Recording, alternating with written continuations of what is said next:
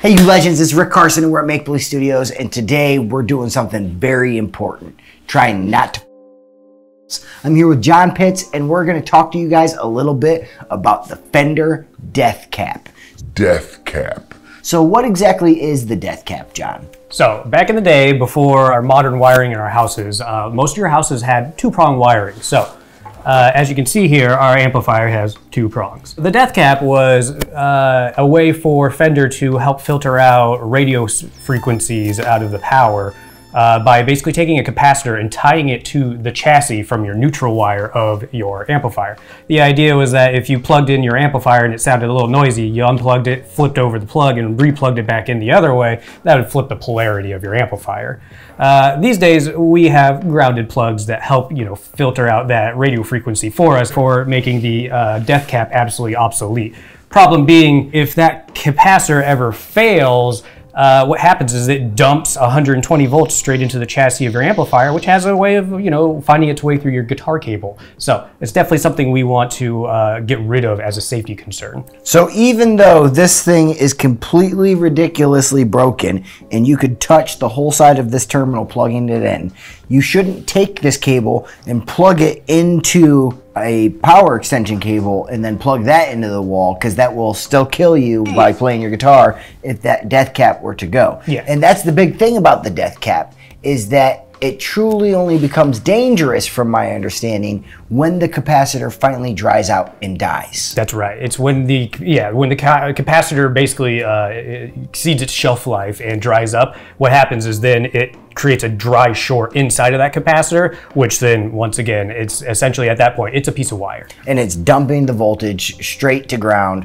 which can come back through your guitar cable into the strings and kill the shit out of you. Yeah, it would hurt the entire time. It's not too hard to go about changing the Death Cap, right? Yep, so changing it out is honestly a very rudimentary procedure that if you have a soldering iron, there's chances are you can do this at home as well yourself. So we're going to show you today about how to remove the Death Cap and then also install a properly grounded cable, so that way you have a safe instrument and amplifier to utilize. That being said, if you don't feel safe around electronics in any way, shape, or form, you should not be doing this. This is not for the faint of heart. This is not putting together an XLR cable. This is not building a guitar pedal. This can kill you. So we're going to start by taking the back off of this amplifier. This is a 1965 Reverb Deluxe.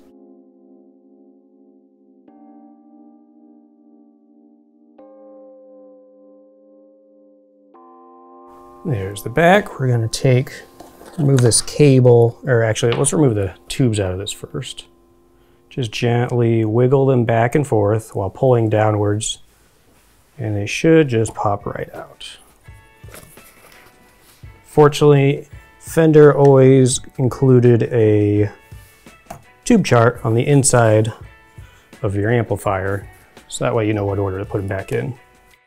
These preamp tube covers just push in and twist out. They're spring-loaded.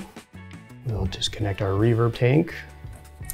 Usually these are color-coded red for your input. Our speaker pops right out. And now we can take this cable stressor. And that should make all the cables should be loose now. We'll remove these preamp tubes.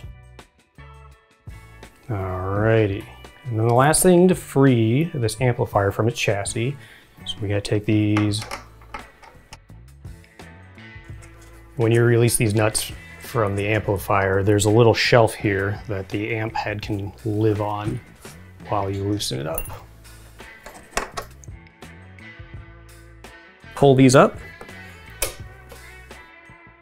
From there, we should be able to ever so gently remove the amp head.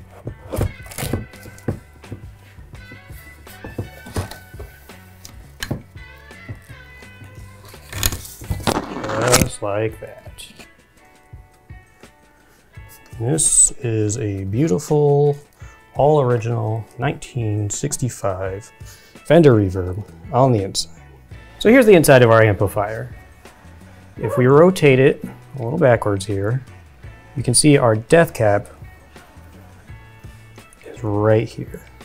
So this is what we'll be removing today. As you can see, it is attached to our ground switch here, in which our neutral is connected to. So when you flip this switch, it'll always be grounding out to the chassis, essentially, regardless of what position this ground is in. So let's get working on removing that. So if we flip this over, you'll notice that our death cap, the other side of it, goes through the chassis and connects to the chassis itself. So for our first step, we're going to desolder this from the chassis. We're going to take our iron and just rest it on there, apply some heat. If you ever have old stubborn factory solder, it's helpful to add your own fresh solder to it, as molten solder creates more molten solder.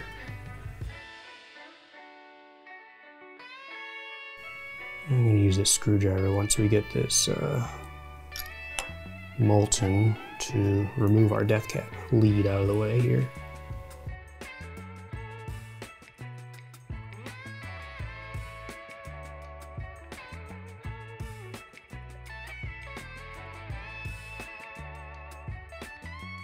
Once you get that pried up from the chassis, you can flip it back over. And then you're gonna come back to the inside here and you're just gonna desolder it from the switch here. Honestly, the easiest way to go about this is you can just go ahead and snip it out.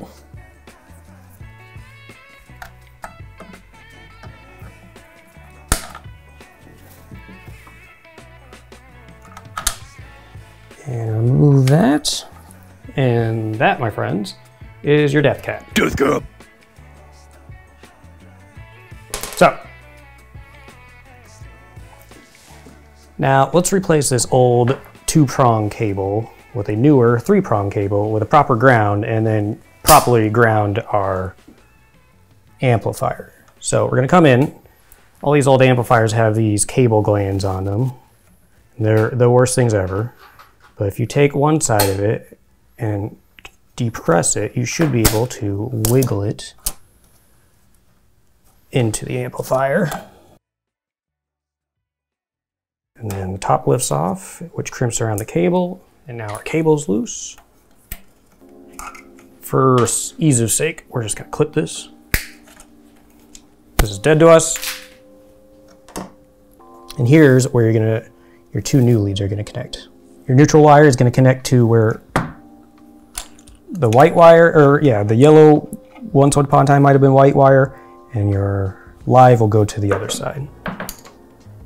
We've got an old IEC cable here that we're just gonna lop the end off to provide for our 3-prong cable. We'll stick this through here and ensure that we have enough slack to make it to where we need. We'll cut back some of the sheathing here to reveal our 3 cables. Black is going to be your live wire, white is going to be your neutral wire, and your brand new green is going to be ground. And then we're going to go through real quick and we're going to tin or pre-solder your neutral and your live wire. And this is going to make soldering it to the switch much easier. So we're going to take our hot iron and we're just going to take a little bit of solder and we're going to apply it. So first we're going to desolder our old neutral and we'll solder in our new one. The other thing is you want to make sure before we get too involved that this ground wire is going to be able to reach a transformer nut and still be able to reach our points where our power connects. This one could use just a little bit more help, so we're just going to strip just a tiny bit extra off of this. So, neutral wire. Once that's soldered in, make sure you give it a little tug test to make sure that is very solidly in there. We're good to go. We're going to get rid of our old live wire now. All right, tug test. Very good. Alrighty, we're almost there. We're going to implement this ground. This ground wire is going to go live underneath of one of these transformer nuts, and that will properly ground your amplifier. So just loosen up one of these nuts. What you can do is create a little loop and hook it underneath your nut and torque it down. Once again, tug test. We're secure. We're going to put our cable gland back on.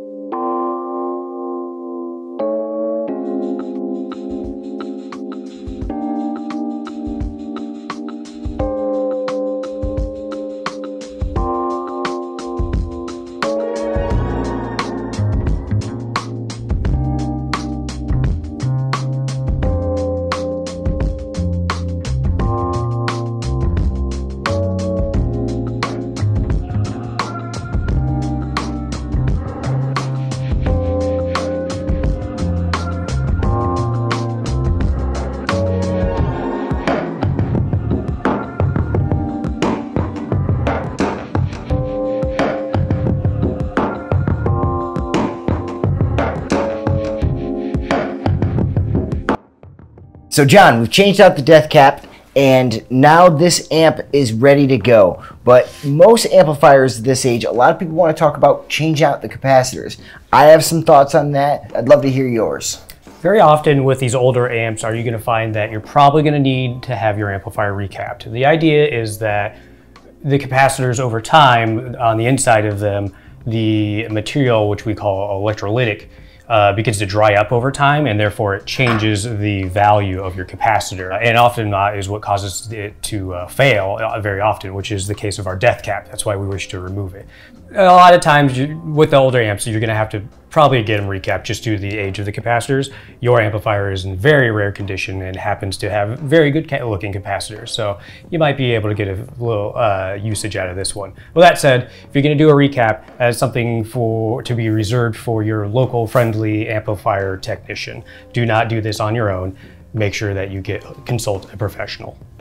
Okay, awesome. And then, just for some other stuff as far as general maintenance with an amp this old, when it comes to the Tolex, you were saying that you prefer to use rubber cement to keep the Tolex down for these spots where the Tolex is peeling up a little bit? Yeah, what we often use is I use contact cement, which is a little different from rubber cement in that what happens is that it's an adhesive that you apply to both sides of the materials that you're going to bond. So in this case, with your Tolex, if it's starting to get loosened up, you go get some contact cement, apply some of it to the backside of the Tolex, and also apply a little bit to the amplifier cabinet itself. Let it hang out and dry for 15 minutes to allow it to get tacky, and then adhere them together, and it will adhere to itself very strongly. So I often recommend contact cement for Tolex repairs. Okay, and what about Tolex cleaning?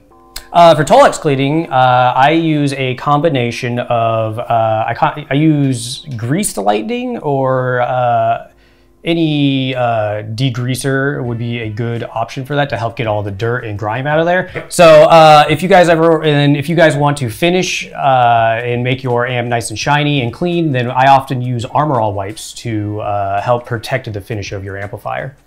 Awesome. Yeah, I like using the Armor All wipes a lot. I think that they, or I'm gonna say it right before you sell something on Reverb or eBay, it helps to grab some Armor All because it just looks great when you're done. It's a great way to make it shine and great way to make your amp a perfect showpiece for your house. So this Deluxe, give it a rating. Boy, Rick, I'm gonna be honest with you. This is the nicer Deluxe I've seen in a very long time. Scale of 1 to 10, you got a solid 9.5. Amazing. Well, thank you so much for your help, and I hope you have a wonderful day, man. You as well. Thank you, Rick. Thank you for hanging out with us today, Internet friends.